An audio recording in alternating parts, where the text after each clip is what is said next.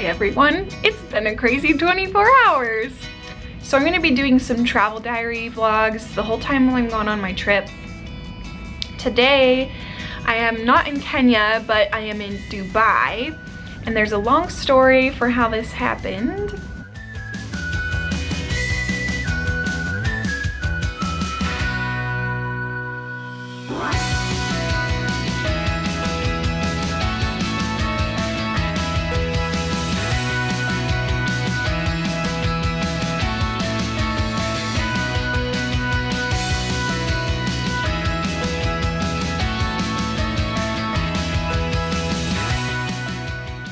Alright, so I am in a Boeing 777 plane. It is huge and fancy, and I'm on my way to Dubai. This morning I left from Salt Lake City, I flew to Seattle, had a few hour layover, and now I am heading to Dubai, the richest city in the world. So I'm really excited. We get food on this plane. I've never had a plane feed me, and I just got this fancy package here.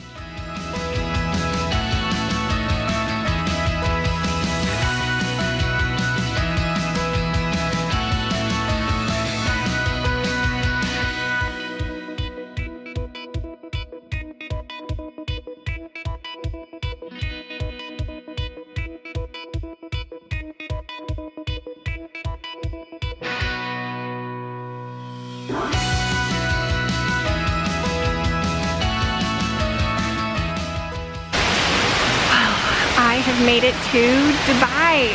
This airport is gorgeous. Wow. I got off the plane and had to use the bathroom, and when I went in there, it was like in the ground. I didn't know what to do. I just sat on the floor and went pee. It was the weirdest thing ever. I have a 12-hour, 12-ish hour layover here until I head to Kenya. But at least I have a nice airport to hang out in. I really want to go exploring, but I know my parents would probably get mad.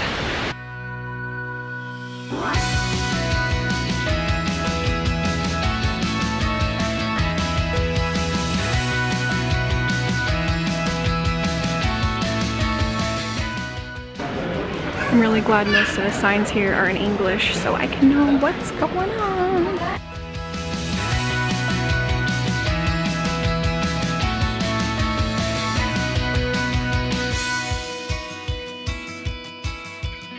I got here to Dubai around 7 p.m.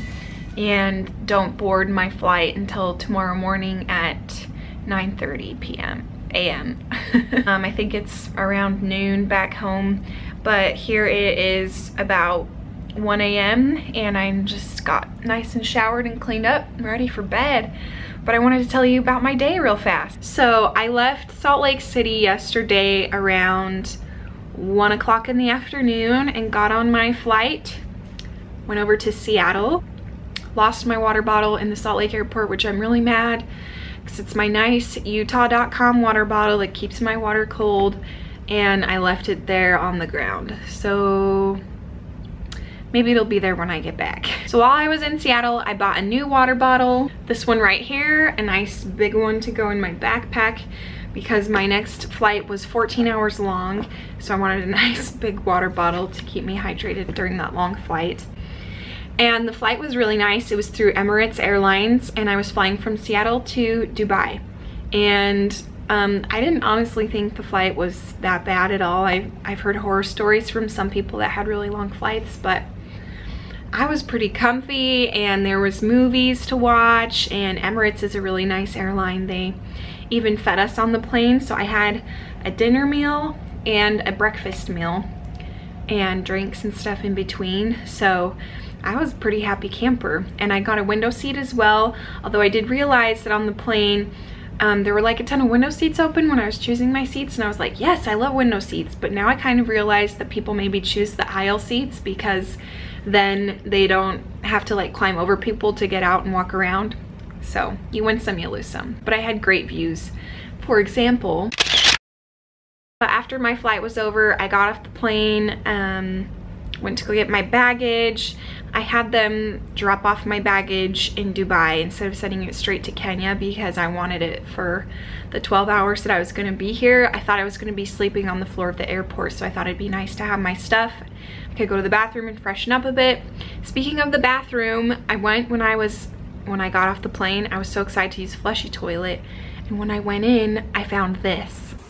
What in the world? How do I use this toilet?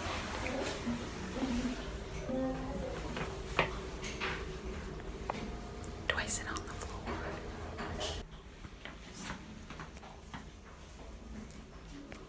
It's not the flushy toilet that I'm used to, and I was really confused and I didn't know how to use it. Oh, you gotta go and you just make it work. I'm getting my luggage and I see an information desk and I go talk to them about, hey, where do I go to check back in and blah blah blah, and they're like, well, didn't you just get your luggage? Aren't you staying? And I was like, well, I have a 12-hour layover, so I'm just gonna kind of lay on the airport floor. I was just gonna go check back in.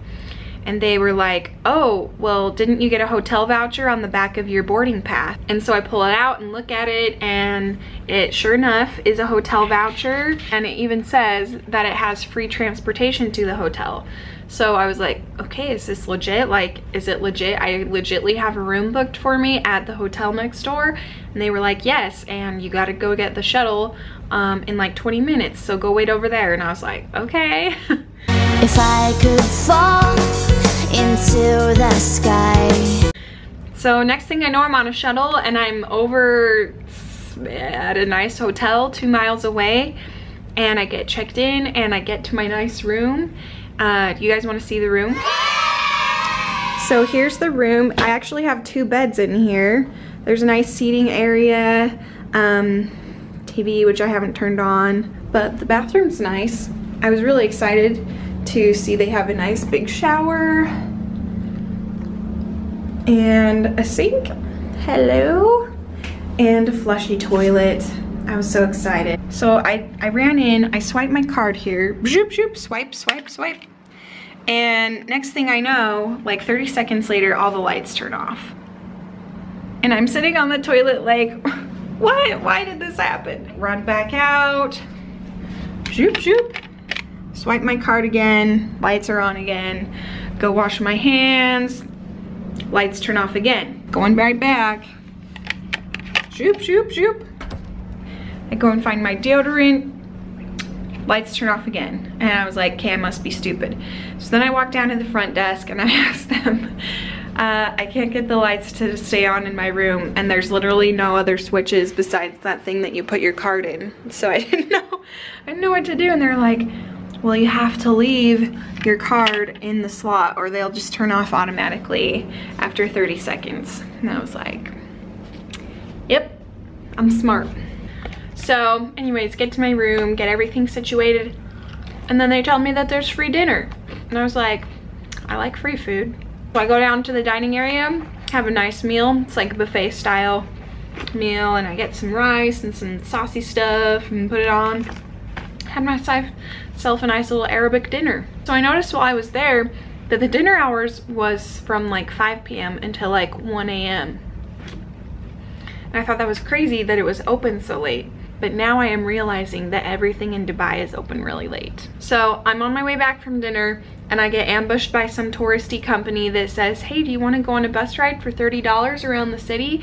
It starts in 10 minutes, 9:30 p.m. And I was like, yes, I do. So I went on a sun tour of the city, which wasn't sunny because it was dark and nighttime, but was cool because all the buildings were lit up with tons of lights. I saw this palm tree island. This is a man-made island made to look like a palm tree. Of course, there's the tallest building in the world.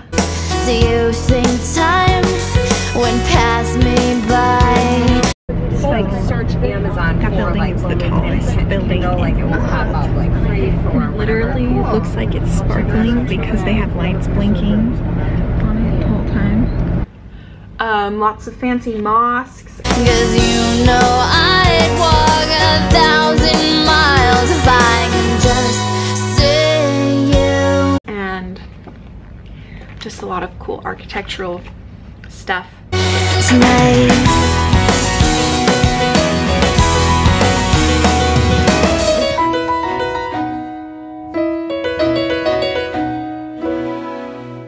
I also learned that tourism is the main source of income for this city. They didn't discover oil here until about the 60s, and up until then, fishing and pearl diving were the main sources of income for people here. So we just made a pit stop over at the Persian Sea. So here's the ocean behind me. This hotel, rooms range from starting at like $2,000 a night up to $30,000. Which is literally insane. A private helicopter pad on top of the building, tennis courts. Everyone's just waking up and coming to hang out because it's finally cooled off. So everything is open really late. Come sail away, come sail away, come sail away with me, lads. The population is like 2 million something. I can't remember exactly the number, but only 19% of that population is local Emirate people. The other nice thing about this place is that everything's in English. Like, everyone speaks English pretty much.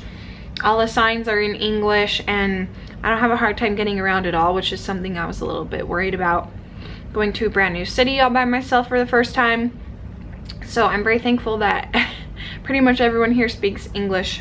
I think they also invented air conditioning here.